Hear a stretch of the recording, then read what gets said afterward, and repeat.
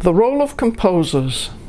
I think, above all, you have to remain true to yourself.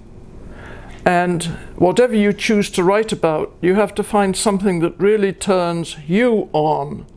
And hopefully, then it can reach other people, because of course we're all human beings, so the basic human truths that can reach to other people.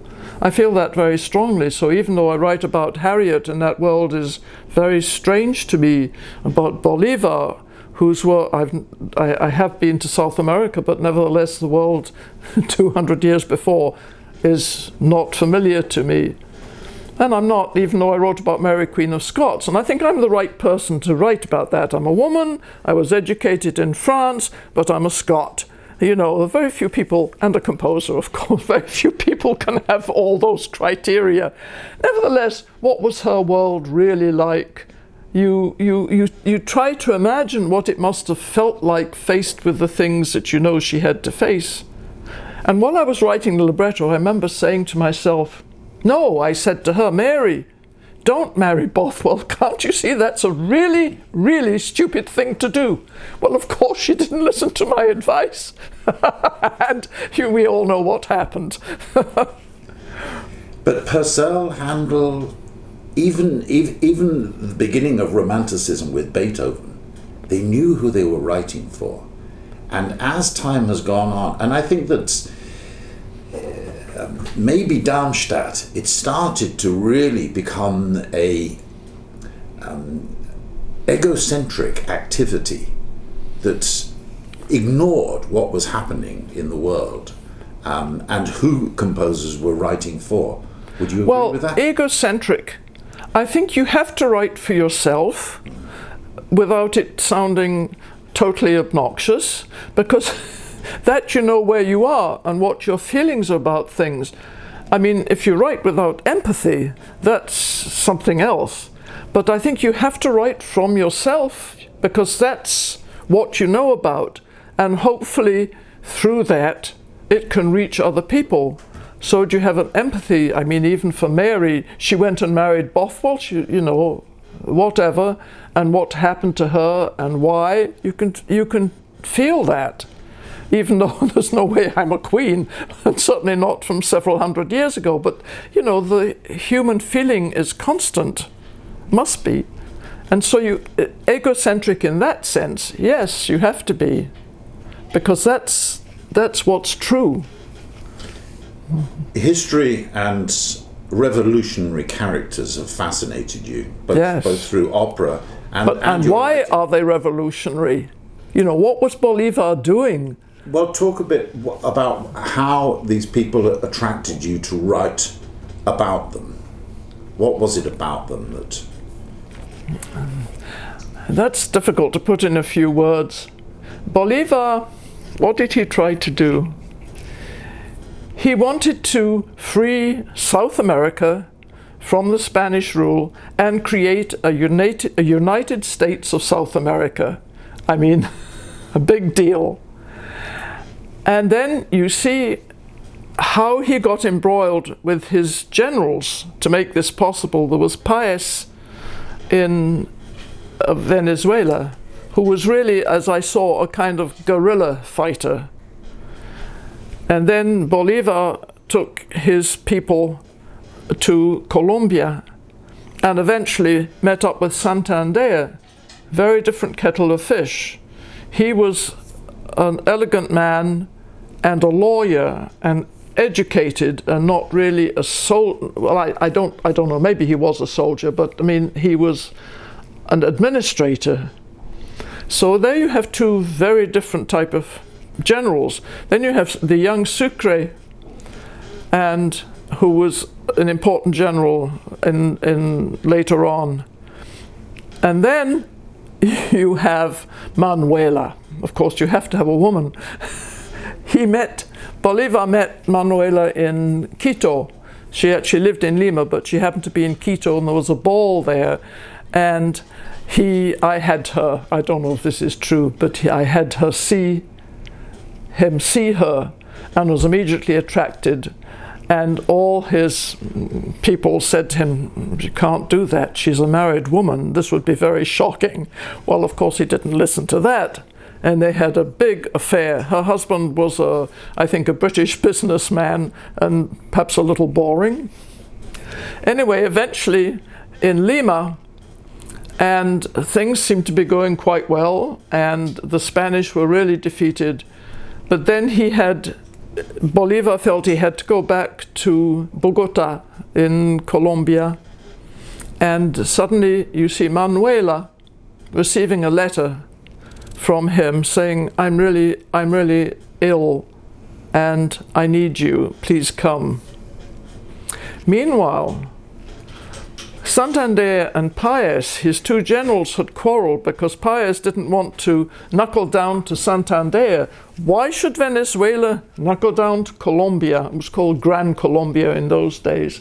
So that was awkward, and Bolivar is trying to negotiate between these two men. And there's a big scene between Santander and Bolivar, and finally Bolivar said, I am just going to do what I think is right, and Santander says, you have become a dictator, and sets up an assassination attempt. Meanwhile, Manuela has arrived, having heard from Bolivar this letter that he's sick. Very operatic, I don't quite know, I forget what it was. And she is the one that saves Bolivar from the assassination attempt. And then something very interesting happened. The assassination attempt happens, and Manuela is at the door and says to the people coming, I'm not dressed yet, please just wait a moment. And says to Bolivar, jump out of the window. And so that's what happened, so he is saved. One of the stage directors that was going to do this said, you can't just have the guy jumping out of the window. And my friend, I had written the libretto in English and she had done the Spanish version. She said, you cannot change that. That is something that is so well known all over South America. Bolivar jumped out of the window.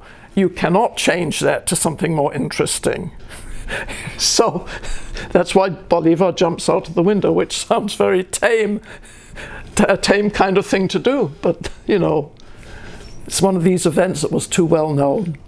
So these three women, these three powerful and strong women that you wrote Harriet and Mary and Manuela. Correct. Yes, I love them all. Very different women. Why did you put them into one voice in three women? One voice? They're all sopranos. But why not use three separate voices? Was it purely practical? Different operas, it's a different kind of voice. No, in the concert piece, Thea. Oh, the concert piece called Three Women. Yes. Well, because they were sopranos. They were all sopranos in the original opera, and I used the original arias from the operas in this work. Three Women is not a kind of new work. It's just taken from the three operas, and I put in a narrator just to link it and to describe the three women, who they were. And it's quite interesting also how it was done. For Mary, she had a crown and an elegant cloak, and so she looked regal because it was that part of the story. When Manuela came, she takes off the cloak and takes off the crown, so she has a slinky dress on, sort of rather décolleté probably. And then she becomes Harriet, she puts on another kind of cloak and becomes a slave. So we had sort of minor costume change, you know, on stage, and the narrator comments on this and sets up each scene. So they're really just excerpts from the three operas. Right. And it was for purely practical reasons. Yeah, I didn't want to change the music because there it was. But in fact, the three women in the operas are very different. I mean, they're a different kind of soprano. Mary is more dramatic. Manuela is perhaps more lyric. You know, so there's, and also, and Harriet would be a black singer. So Peter would have cast them very differently. And that would have been difficult in the concert piece. Yeah, you have to have one person. Yeah. Yeah. So the other thing I find fascinating about your music is the references to times past. You're a contemporary composer that is embedded in the past, and two of the pieces that I love have references both to Sibelius and to Dvorak, and they were written for very specific reasons. Talk a bit about both of those works. I can't think about it. One was the Sibelius Anniversary, where you quote the Fifth Symphony. I don't have anything interesting to say about that. All right, okay. Forget that question. I love that, okay. All right. Think of another one. So let's talk about Phoenix Rising. Do you want to talk about Phoenix I don't remember Rising? too much about that either, to tell you the truth. It was... the first thing was just the title. The Phoenix has always interested me, of a turning point in life where things seem totally hopeless and then something happens to change. So like the Phoenix comes out. And what happened, I was walking around the streets in Norfolk one day thinking about, I was just beginning the piece, and there was a shop, and it said, "The Phoenix Rising." So there was my title. I mean, I was just thinking about the Phoenix, but calling the Phoenix Rising, there it was. And then I could write the piece. And it's interesting, I need the title to write the piece. What is the dramatic import? I remember I had a note from, that I was going to have a commission, to write something for the proms. And I was thinking, I said to Peter, who was standing there, what do you think I should write? And he suddenly said, Loch Ness. Then I could write the piece. I had it in a second. I mean, the idea in a second, not the writing of the piece. That took much longer. But just to have the idea, the dramatic idea, then I could write the piece. So stories and pictures are important. Whatever. Sometimes it's not even, it's what I call dramatic abstract. So the idea for the clarinet concerto, for instance, was, it was written for the wonderful clarinet player Gervais de Paya, who perhaps you knew, and who I'd worked with quite a bit when I was in London. And I suddenly thought, concerto grosso, and that is that there are tutti passages and solo passages. So what happens in the concerto, it starts in a perfectly normal way, that the soloist comes on and stands at the conductor's left. And then I had him walk round the orchestra. So here's the orchestra and I'm the conductor, the soloist is here. Then he walks through either the second violins, if the violins are like this and this, to that section over there with the brass and so on.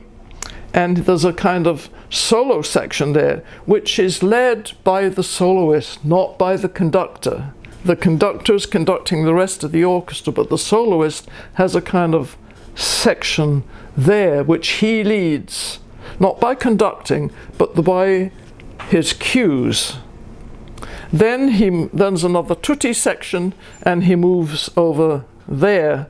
And I brought in an accordion, and with the horns and the clarinets and so on. So there's a section over there again which is led by the soloist, by cues, and the conductor is conducting the rest of the orchestra. And then there's a final section right on the conductor's left with the harp and I think the flute comes in and percussion or something like that. Then he comes back to the beginning and there's a big tutti. So it's kind of like a concerto grosso. So there's no pictures or anything. It's a dramatic thing of a player moving and not being led entirely by the conductor, that other people have the lead. And even in something like Turbulent Landscapes, which is based on pictures of Turner, for sure, but there are six movements. I think there are six movements, and in each movement there's a soloist from the orchestra who kind of depicts what's happening in the picture, and the soloist is like a soloist in a concerto. They stand up in place. They don't stand up beside the conductor. They stand up in place in the orchestra, and they have a more soloistic way of playing, because I think when players stand, they play differently from when they're sitting. I mean, partly because they're visible, but also there's a certain freedom of movement. But then what's interesting, the guy who played the first solo in Turbulent Landscapes is the Sea Monsters, so it's a tuba player. And I was not so much listening as watching him, and for the rehearsal. And at the end of the rehearsal, I went up to him and I said, "You played absolutely beautifully. However, I don't want you standing at the beginning of the movement. You need to be sitting. And then when the music starts, then you stand, because then everybody will see you. If you are already standing, people may not notice. And simply when you've finished your solo, and the orchestra has a few bars to finish, when you sit down, you don't start immediately putting your stand down to the normal height and adjusting that. You don't do that. You sit down and sort of wait. And when the next movement starts, then you adjust your stand. Nothing to do with music, but it's to do with audience watching this player and him not understanding that they're watching him. And orchestral players are not always used to that, but I rather like that. And he got the picture immediately and was wonderful. I love composers conducting their own music, because you don't have this intermediary of a conductor getting in between. Talk about your experiences as a conductor. Well, the first thing I had a chance to conduct, I realized that I didn't know. So I had lessons from Jacques-Louis Monod in London before he came to the States. And I remember it was just a chamber work I was conducting. I thought, I'm going to get to the bottom of this. So I had the score there, and he said, and he saw the score too, and so I was conducting in total silence, imagining the sounds. And he said, "I don't see the bassoon in your hands." You know, it's a chamber music piece, so I hadn't given a little whatever for the bassoon to come in. I thought, you really have to be aware of everybody and how to make it work. So it was, I mean, of course he taught me more than just the bassoon coming in, but that was really wonderful. So I had my first chance to conduct really with just a chamber music group, and it was very frightening then to go for the first time to an orchestra, but it was also wonderful because I said I'm not a great conductor, I'm a composer who conducts, and I could say to the players, that's not working quite right. What I really want is such and such. They said, well, why don't you bow it this way, or why don't you do this? And I said, let's do it, and I could change the score. You can't spend a lot of time doing that in rehearsal time, but you can do a little bit of that, and you can talk to people in the break and so on and get their advice. So you get the advice from the orchestra of what really will sound. And once I remember I had a kind of section for the violas. So of course I said to my husband, how do you think this should be bowed so it would work? So I kind of sang it to him. He said, well, if you did this, and a very strange bowing. I said, are you sure? He said, yes, just leave it like that. It'll work fine. No questions. It just came out fine. It just absolutely worked. No viola player came up and said, what's this strange bowing? It came out and it sounded absolutely right. Oh, and then something very funny happened.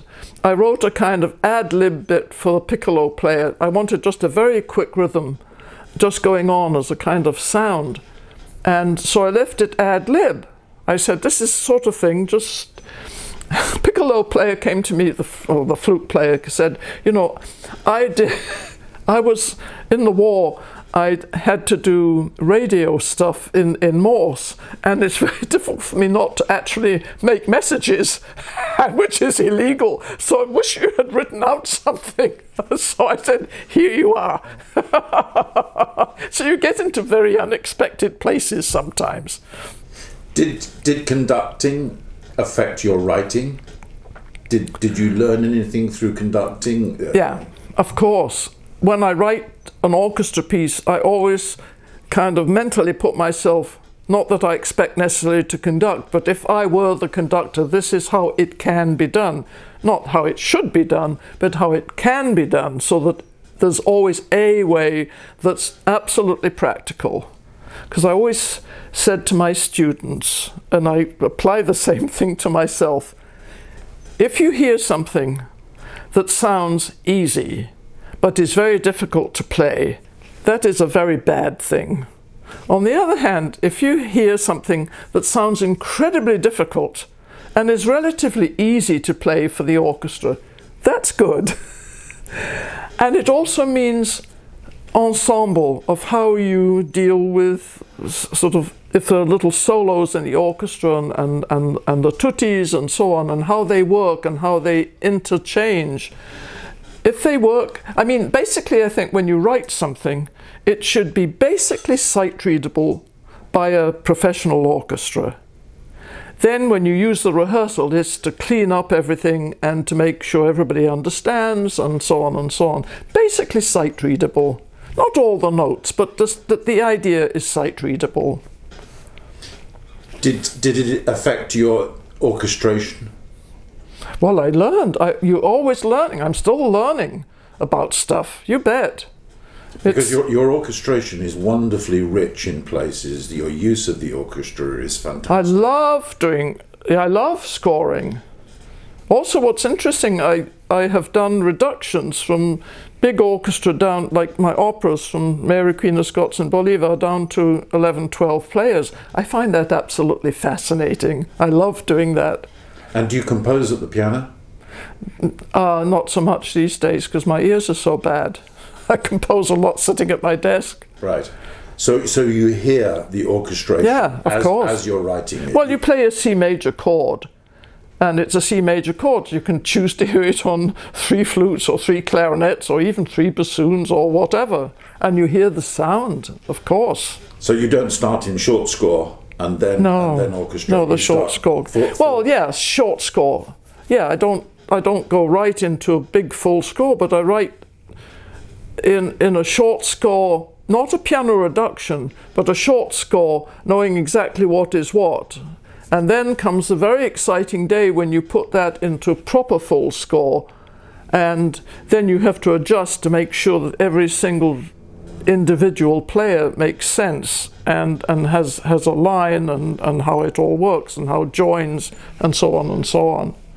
Yeah, that's the big day. Are you a fast writer? Some things are fast and some things are very slow. Just depends. Sometimes things happen and other times you fight for everything. You know.